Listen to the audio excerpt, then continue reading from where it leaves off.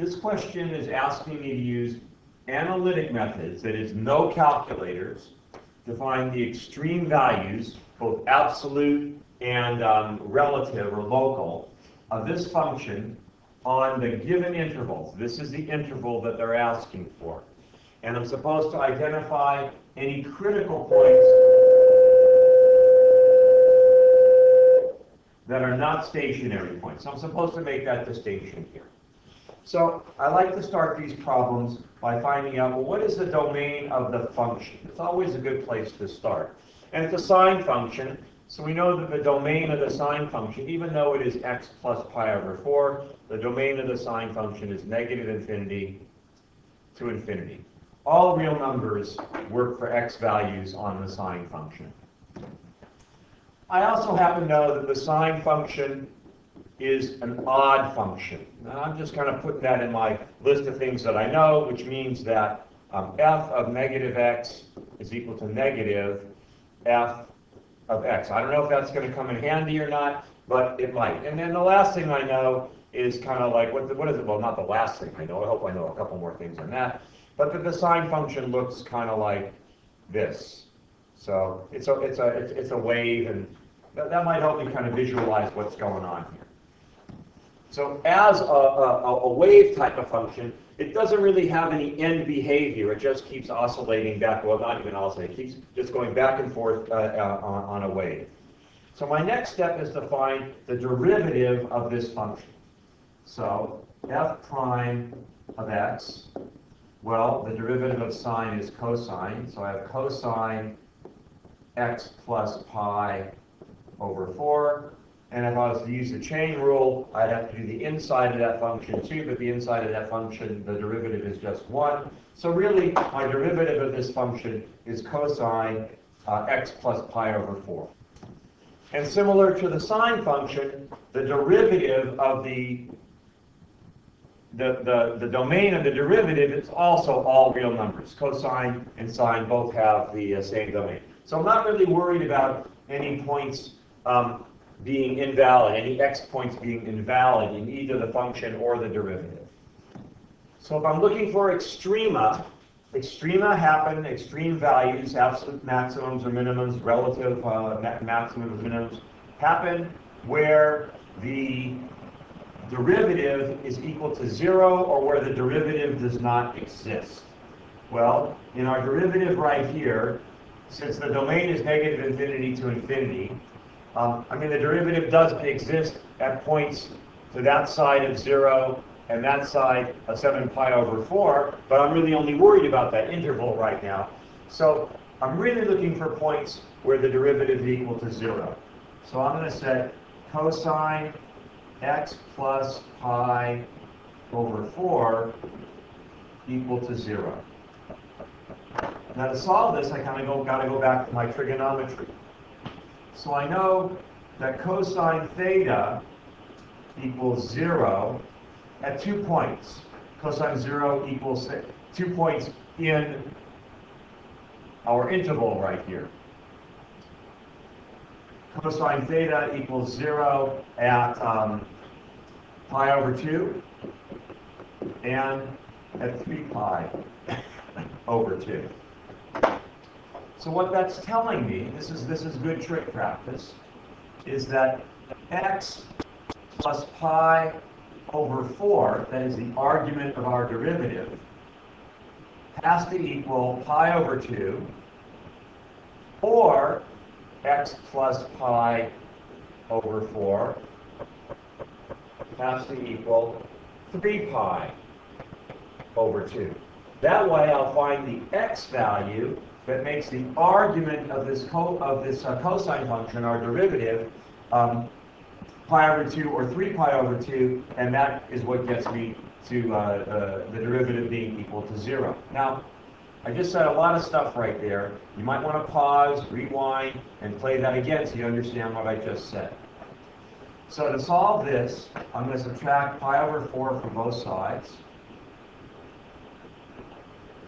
And I find that one of the values of x that makes my derivative equal to 0 is pi over 2 minus pi over 4, which is pi over 4.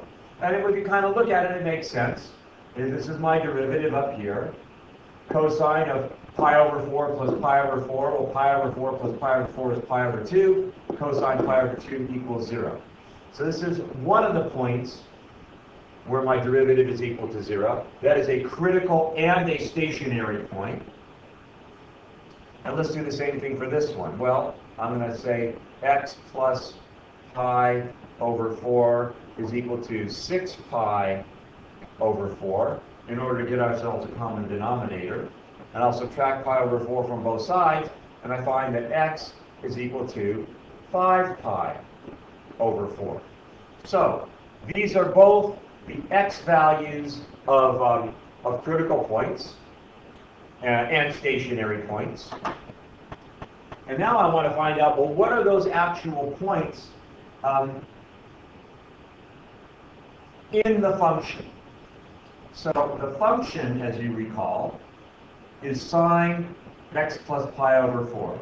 So I'll write that here. I'm going to write it again. F of x equals sine x plus pi over 4. So one of my critical points, one of my stationary and critical points is I have sine pi over 4 plus pi over 4. So that's equal to sine pi over 2. And sine pi over 2 is equal to 1. And if I do the same thing over here, sine 5 pi over 4 plus pi over 4, that's equal to sine 6 pi over 4, which is equal to sine 3 pi over 2, which is equal to -1. So on my function, I have the critical points, I'll write them down here, critical and stationary, because it's where the derivative equals 0, points of my x value is pi over 4, and my y value is 1. It's the pi over 4 and 1. And I have the other point, 5 pi over 4, -1. Now in this function here, since our domain is restricted, I also have endpoints.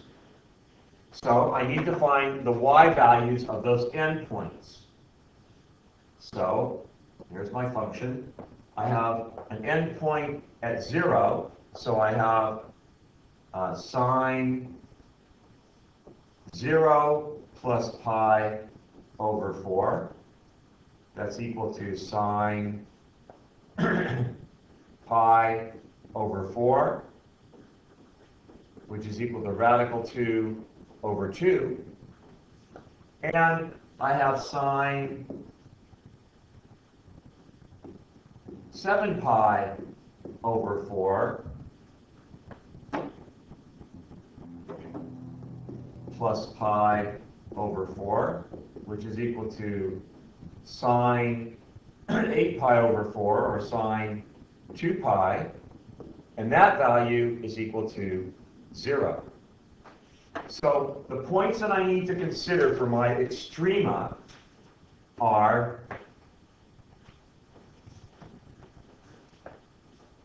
pi over 4 comma 1, this stationary point right there, 5 pi over 4 comma -1, that other stationary point right here. And then I need to look at my endpoints, which would be the point 0 comma radical 2 over 2, and the point 7 pi over 4, 0. So again, all of my critical points are also stationary points. These are just endpoints. Well, these are endpoints. These two are endpoints. These are critical and stationary. So it seems pretty clear I have an absolute AABSO, absolute maximum on that point right there, because that 1 is my highest value. And I have an absolute minimum on this point right here, because the -1 is my lowest value. Now, I'm going to point out something interesting here. This endpoint here, both of these endpoints, well, this endpoint right here, is either going to be a relative max or a relative min. And I'm going to pause a second and just show why that's the case. So forgetting about the sine and cosine graph right now, if I have any kind of a graph that has a closed endpoint, two closed endpoints, almost by definition, the endpoint is going to be a relative minimum or a relative maximum. Why is that? Let's take a look at our definition of local extreme values. So I think it's pretty clear local extreme values when we have an interior point of the domain.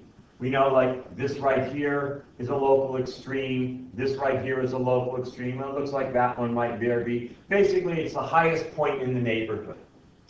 But it also says a function f has a local maximum or minimum at an endpoint if the appropriate inequality, these inequalities here, holds for all x in some half-open domain interval.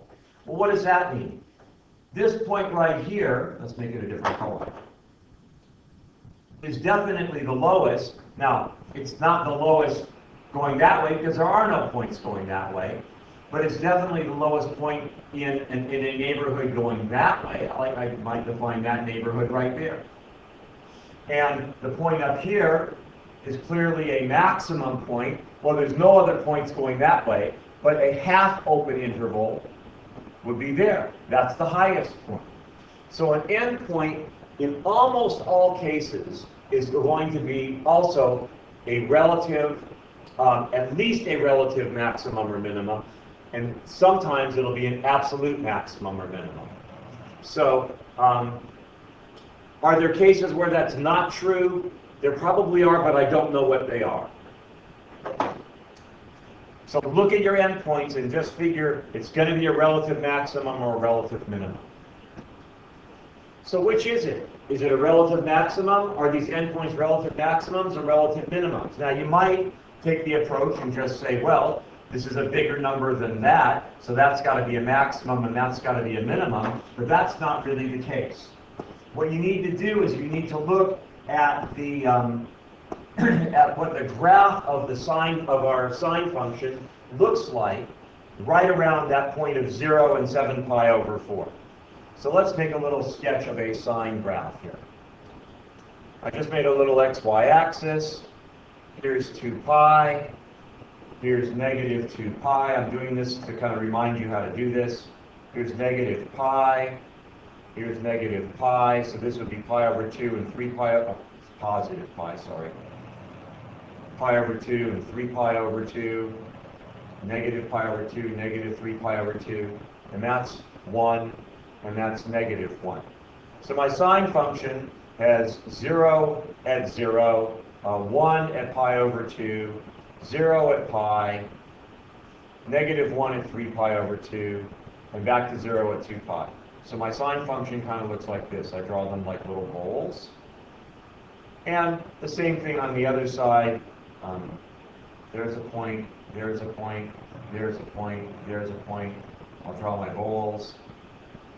There we go. Now, looking at my original function, which is sine of x plus pi over 4. I know that I have shifted that function to the left by a factor of pi over 4, by an amount of pi over 4. So it's not a really big shift. But this entire function is really kind of like, I'm going to draw this, hope for the best, but it's kind of like that would be the point, that would be the point. I'm moving every point over like pi over 4 to the left. There, maybe there, there, there. So my function is really looking kind of like that.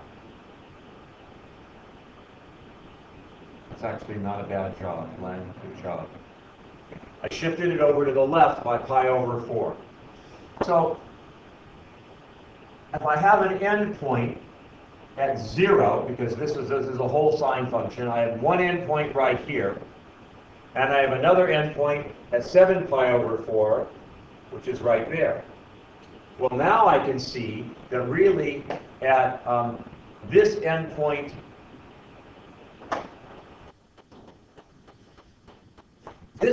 over here, 7 pi over 4, you can see pretty clearly the graph of our function has been heading up to that point. So right there, I actually have a local maximum. So this right here is a local or relative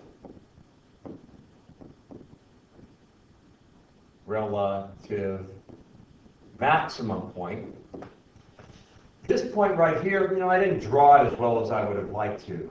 But if you notice, we know that at pi over 2 on the regular sine function, let's use a different color. A regular pi over 2, we have a maximum of 1. And if I shift that graph over a little ways, pi over 4, my maximum would be right there. And this graph should actually be heading downward from that spot. You can kind of see it right here, that it's already heading downward right there. So at that spot right there, I actually have a relative minimum.